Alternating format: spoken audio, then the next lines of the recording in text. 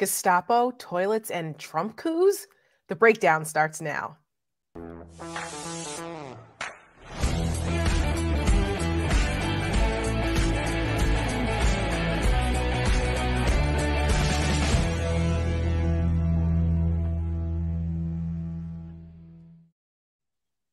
Good evening and welcome to The Breakdown. I'm Tara Setmayer. This is the Rick Wilson, and we've got a great show for you tonight. It's been a really weird Trump news day. Just the whole week has just been really odd. The fact that we're talking about Trump and toilets in the same sentence, I guess, is apropos, but there's been a lot happening.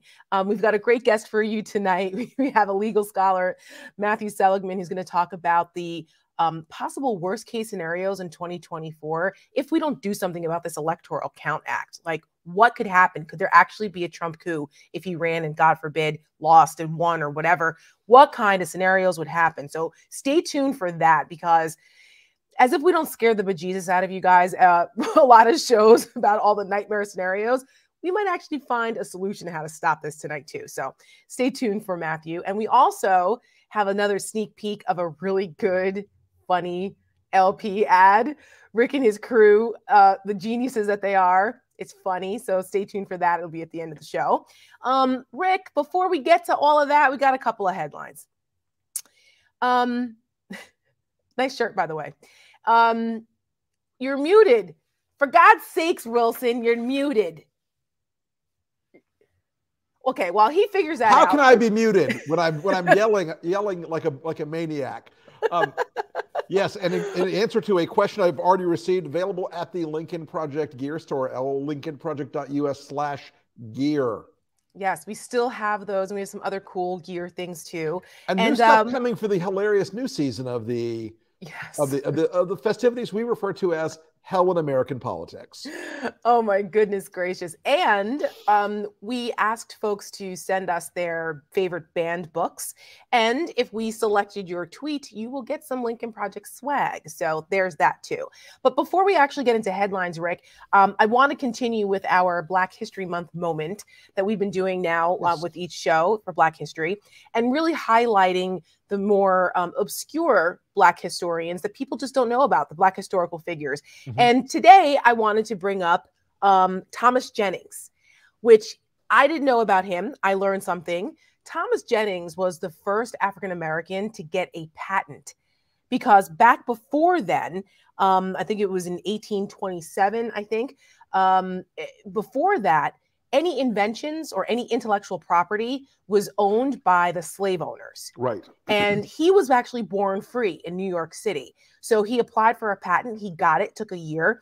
And it was John Quincy Adams who actually signed his patent for him. And guess what he was able to invent? Dry cleaning. He is the one who we can thank him. America. God bless him. That's right. He called it was called something else, dry scrubbing. Mm-hmm. He took an apprenticeship, learned how to become a tailor, worked in a tailor shop, made lots of money, and came up with this, what we now know as dry cleaning. So good for him.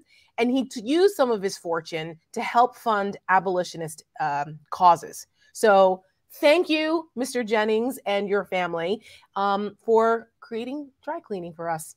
And that's wonderful. So that's our Black History little moment. Things, you know?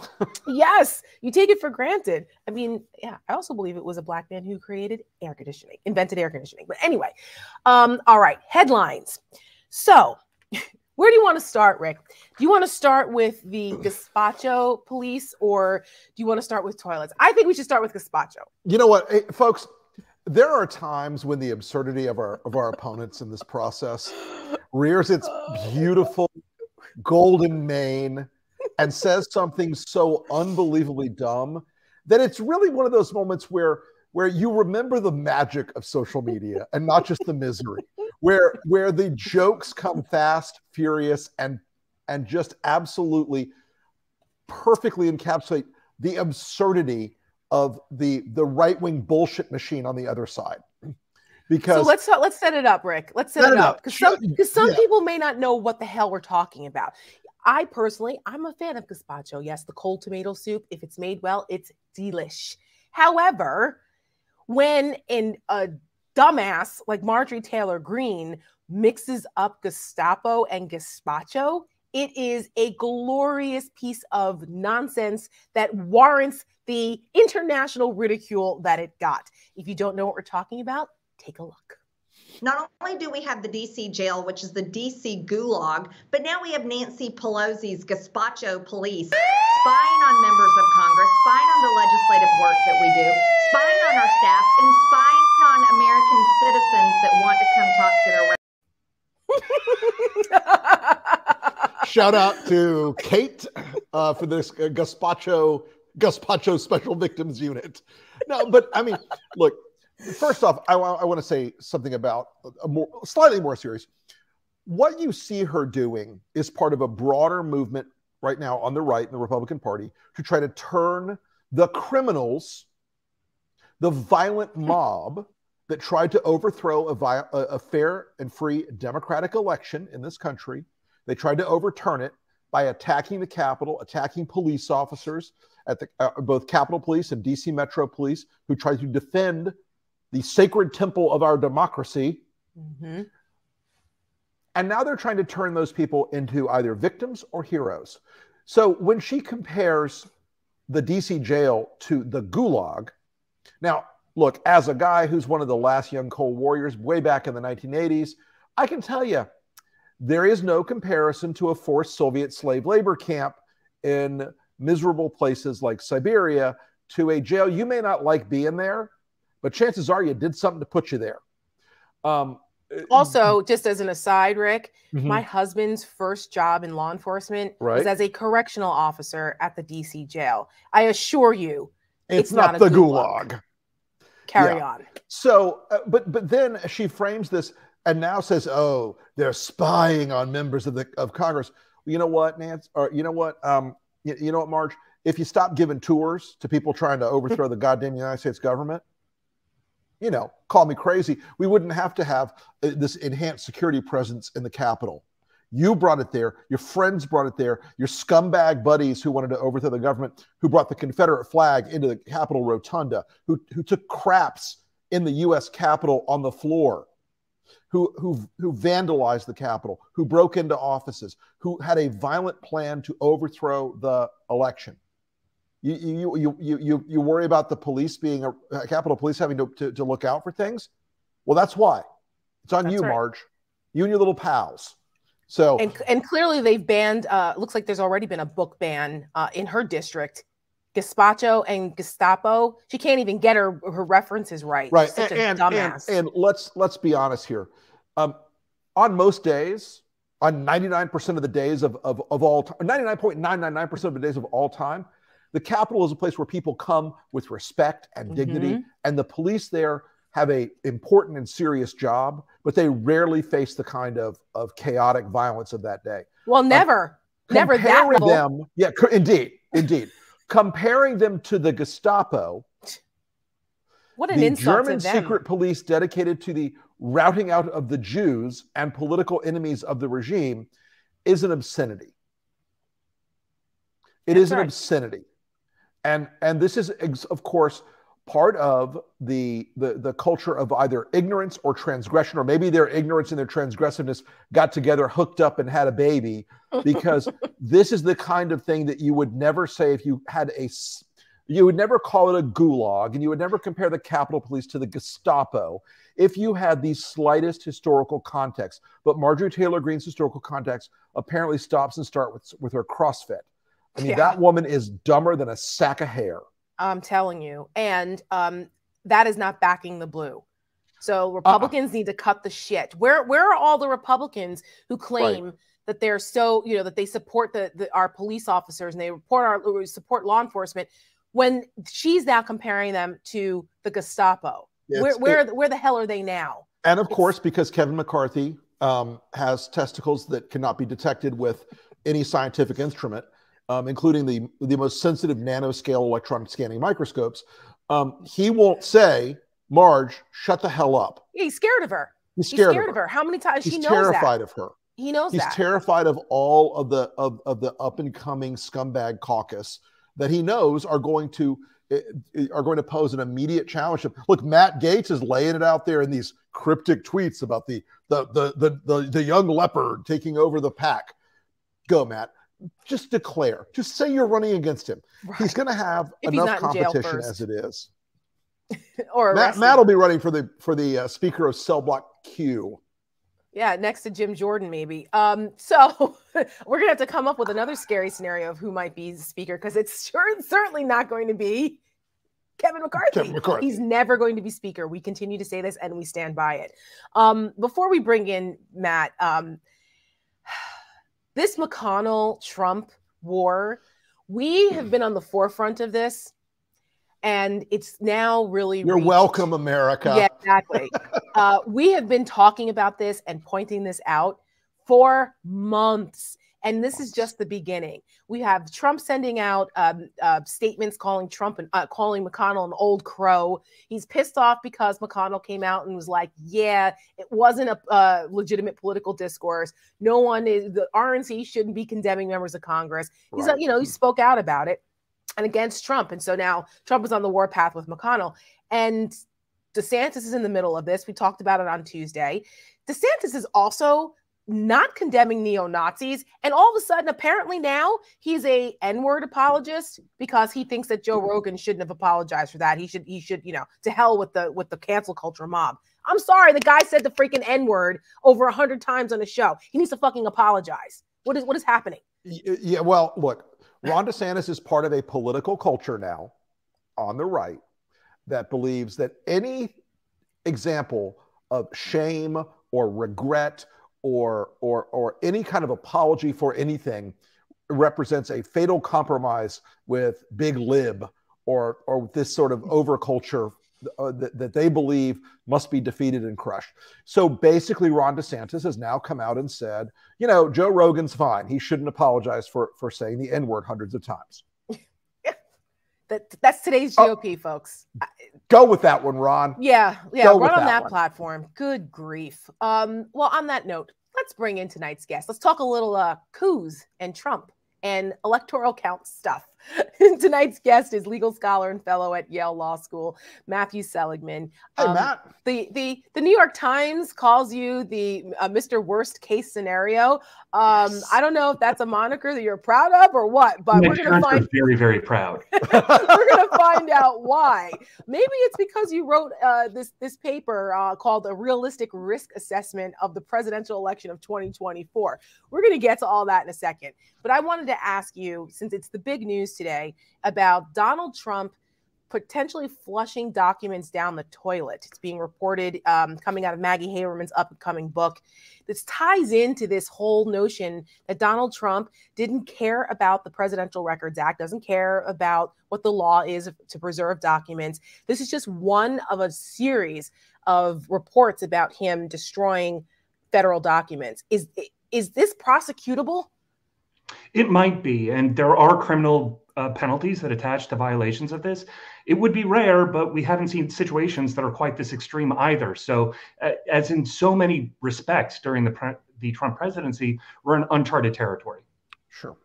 Unflushed territory, apparently. Let's. Do you have a question, Rick? Before we talk about the electoral I did, Matthew. Thanks again for joining us. One of the things I'm curious about is, you started by worst casing this in a lot of ways. Are you seeing any signs that any of the sort of norms and institutions that are supposed to be wired into our system actually understand how bad it can get and how quickly it can go bad?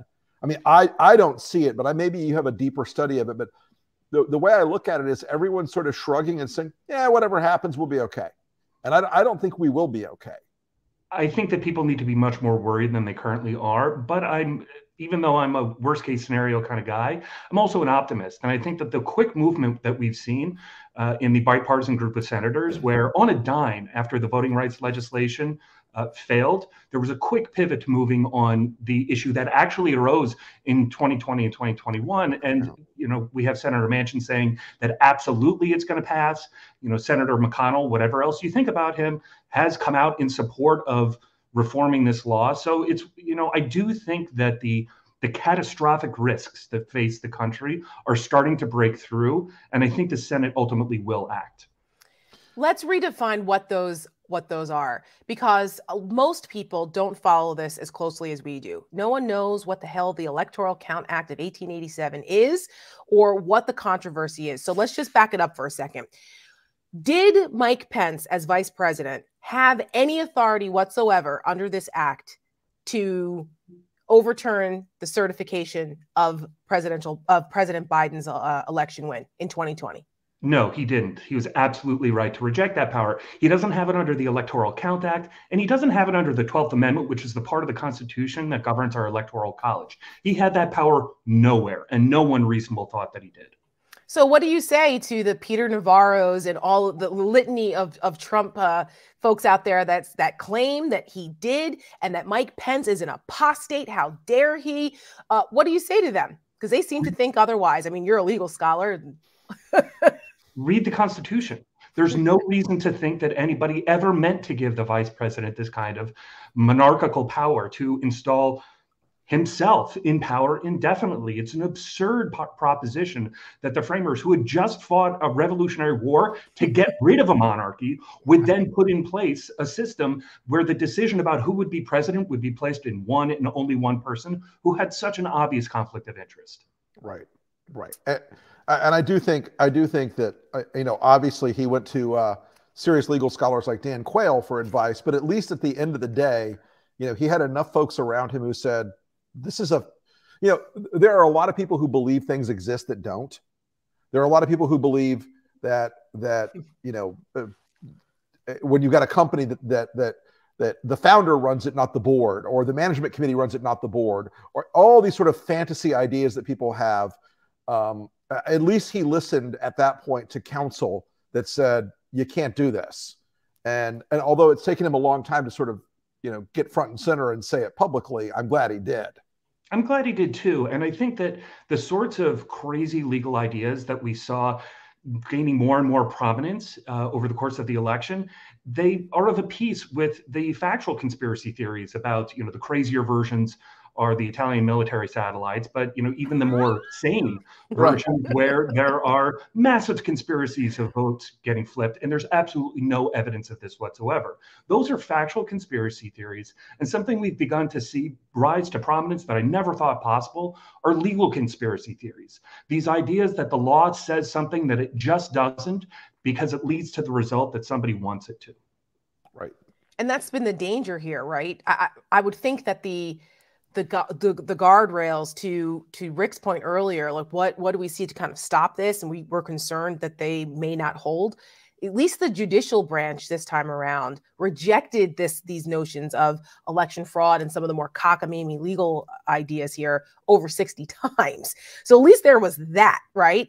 But if the vice president doesn't have that power, and it's pretty clear in the Constitution under the 12th Amendment, why is it necessary for the Electoral Count Act to be reformed? What needs to change in it so that we don't even have any ambiguity going into 2024?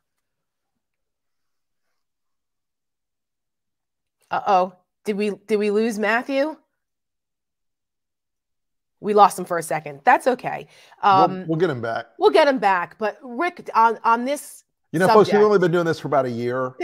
This is not on our end. And sometimes we have a pretty good show. Sometimes the technology gods have their little way, have their little japes with us. It's all right. It's, sometimes you get an electrical storm, something blows through and the internet goes out. It's all good. But to continue this conversation while we work to get him back, what a lot of people, I think, on the more sane Republican side, especially in the Senate, the reason why they're so open to having this bipartisan approach to doing it is because they don't want Kamala Harris in 2024 possibly having this same power, right? What they think, the argument they're using, that what Pence should have done, even though we know it's bullshit. That means that Kamala Harris would technically have that under their thought process. So they don't want to see that. Well, and that's the thing. They will have this degree of intellectual flexibility And they'll just say, oh, no, that's not true. She doesn't have that power because she's a woman, by God. Or they'll say, you know, the election was stolen, therefore Mike Pence or whoever Trump's 2024 VP nominee will be. They will make up some brand new legal theory, some brand new, some brand new case that they'll make in their heads to try to make it work. I mean, this was pretty creative. I give them style points for this one. It was exotic. Yes, it was unusual, and it did have a certain amount of flair to it that I think it caught some people off guard. There he is. As well. There he is. There was some Italian military satellite interference. I'm going to release the Kraken to find out the truth. So Matthew, just track the packets. That's all you have to do is track the packets. Yeah, those Italians, che cazzo fai Italia? What was that? Before they interrupted our little chat here, we were talking about... Come si dice election fraud? Right, that's right. How do you say election fraud in Italian? Before that interruption, we were talking about why the Electoral Count Act was necessary for reform. Because if Pence couldn't do it, and most legal scholars believe that, why do we have to fix it? Hearing you right now. Can you hear us? Matthew? Uh-oh. Usually it's Rick Wilson that has these technical problems. Right, because I live in a swamp, yes. Literally. Okay, well, so hopefully I'm back now. If I heard your question correct. Oh, no. This is so important, too. You know what? We should get him on the podcast. Yes, we can get him on the podcast. I think the tech gods are against us tonight, and it happens sometimes, folks. That's okay. Well, here's the thing. I read his risk assessment paper. Right. And I encourage everyone to go and check it out. It's only 6 pages long. So it's not, it's not like a dissertation. It's a short essay. It's called A Realistic Risk Assessment of the Presidential Election of 2024. And he talks about different scenarios that could possibly unfold in 2024. But what worries him the most is not necessarily what's going to happen in Congress, but what could happen on the state level. He's worried that a governor from a swing state, let's say Georgia at this point, or a secretary of state and from one of these states, they get together and they cook up a kooky idea to say, yeah, we're not going to certify it and send an illegal slate of electors. That is what he's considering the worst case scenario. Yeah. That's what the New York Times is and I think all these structures that are being built out in these states, these laws they're passing, almost comprise an attractive nuisance for these people. When you give somebody a tool, they want to use it. That's right. It's opened the door. Yes. It's opened the door to this because we're going to try to put Matt back in the stream here one more time. Okay. Let's see. Let's see if it works. Nope. Yep. Nope. Yep.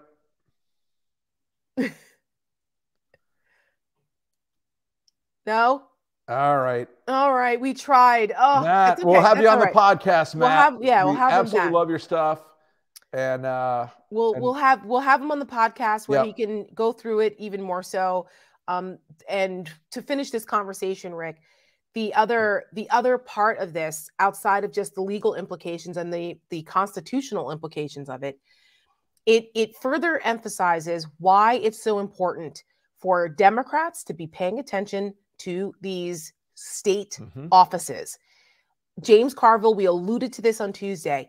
He said, you guys get off your asses, pay attention. Right. Republicans already have the jump on you with all of this funding for state offices like Secretary of State, that Democrats are kind of like, wait, what? Republicans are good at this. This is part of their playbook. So for all of you folks who live in these states, particularly in swing states, please, for the love of God, pay attention to who's running for these offices. This stuff is important. It's real, and it's coming at us very quickly. It is. And there are, I was looking at this despicable ad today out in Arizona. Folks, the Senate is 50-50. Control of the Senate is on the line here. Every single senator matters. And there's a Senate race out in Arizona with Mark Kelly, who is a former astronaut. Okay. The guy, I actually had the chance to see him go up in his final mission as an astronaut, which is really, really cool. But anyway, he's also the husband of Gabby Giffords, who was a congresswoman. And if folks remember, about 10 years ago, I think around now, she was shot and one of her staffers was killed in this tragic attack, domestic terrorism attack against her by some Looney Tune. And she was paralyzed, but she survived. And they ran, this guy that's running against him, I don't even give a shit what his name is, actually put out a campaign ad where it's like an OK Corral situation where they shoot Mark Kelly, Nancy Pelosi, and somebody else, some other Democratic opponent. What? This is what you're doing? This is what Arizona Republicans are putting up for a legitimate Senate candidate against a hero. I don't care what you think of his politics, but this guy is an American hero, former astronaut, smart guy, decent senator. Come on. This kind of this casual allusion to violence as being okay to take out your political enemies is freaking dangerous. We're going to have more Gabby Gifford situations, or on the other side, like the wackadoo that shot up Republicans at the congressional softball game practice. Like, I just don't understand this. Yeah, I haven't actually had a chance to see the ad yet, but I've been hearing a lot of folks talk about it in the last couple of hours, and it's read the circumstances, dude. Yeah, and even if it's meant to be tongue in cheek or funny, read the circumstances. It's not. I don't know what's going on out there in Arizona. You got that one and the other one running for governor. That's a. You've also got cyber ninjas. Yeah, that's right. Cyber ninjas was going on there. You got that what's her name that's running for governor. That yeah. Oh my God, that's a QAnon sympathizer. Yeah. It's no. Come on, Arizona. And you've got QAnon, the QAnon guy, Ron Watkins, that's right. Ron running in the Watkins. primary out there. But apparently, there's Paul just not Gosar a from giant Arizona QAnon too? army out there. He's only raised $32,000 for his congressional race. So he's somewhere like 14th in the funding stack in that congressional race. Good luck. Yeah, good luck with that, buddy. Isn't Gosar from Arizona too? Yes. What is in the water? I love Arizona. It's such a beautiful I state. love Arizona. I love Arizona. Anywho, get it together, Arizona. Right? Good all Lord. Right. So we did have a little technical gremlins tonight. I'm sad about that, but that's okay. We're going to end on a humorous note. I don't know if people saw Kevin McCarthy was asked some questions to respond to the RNC and their recent decision to condemn Kinzinger and Cheney and say that January 6th was censure them. And that January 6th was legitimate political discourse. Yeah, remember that? So he was asked. And his reaction to this was rather comical. So, of course, leave it to the Lincoln Project to come up with an ad for it, which will run digitally in a few places in D.C., in Palm Beach, and in Bakersfield, California this Sunday. So you get the first look at it. It's called Olympics. As all eyes turn toward America's Winter Olympians competing in Beijing, join us for the lesser-known 2022 Winter Coward Olympics taking place in Washington, D.C. Today, multi-medalist D.C. veteran Kevin McCarthy shows us his perfect form in the 1,000-meter downhill moral collapse. That's right, McCarthy, who faces stiff competition from rising stars Jim Jordan and Marjorie Taylor Greene, has trained hard to bow to Donald Trump's big lie. From this, last week's violent attack on the Capitol was undemocratic, un-American, and criminal. To this. You know what? Make an appointment in office. Come on. It's not good. It's not good to You just don't see this kind of performance very often. Just look at the flexibility. And you thought the gymnasts were just at the Summer Games. Yes, that's right.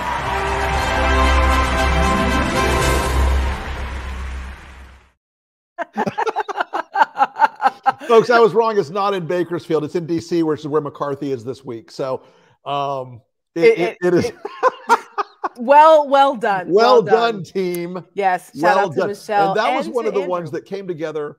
There was a discussion last night, and it was by this morning we had amazing stuff. Shout out to Michelle, who is our creative director, and to the team who edited and everything else. Yes. And put this thing together in very short order.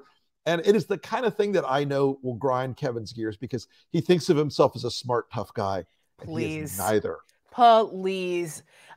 So before we go, we wanted to mention some of the banned books because we have a giveaway. And here we go. Project Lincoln, some of the banned books are Beloved, Song of Solomon.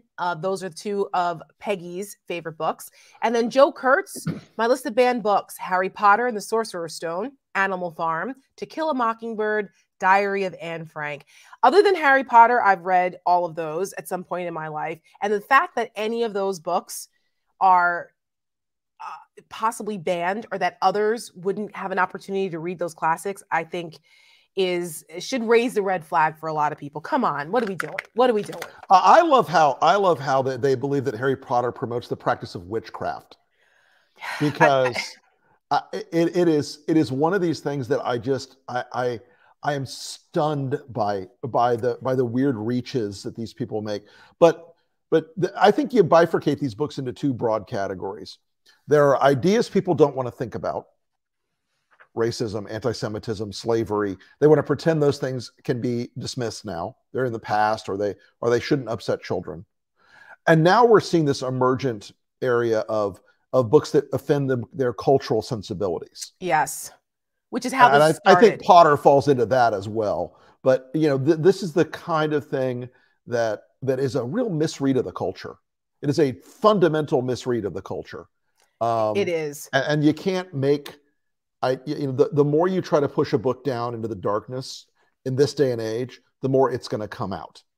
Well, the more people are going to seek it out. We mentioned it on Tuesday. Some of those books are now on the New York Times bestseller list recently. So at least the more awareness there is of it, the more we can fight back against it. All right, folks, thank you so much. On Tuesday, we're going to have Jeremy Peters to talk about his new book, Insurgency. And he's got some good tidbits in that, especially about Bannon and January 6th. He's a New York Times reporter. He's coming and will be with us on Tuesday. So make sure you tune in for us on Tuesday. Have a great weekend. We'll see you then. Have a good one, folks.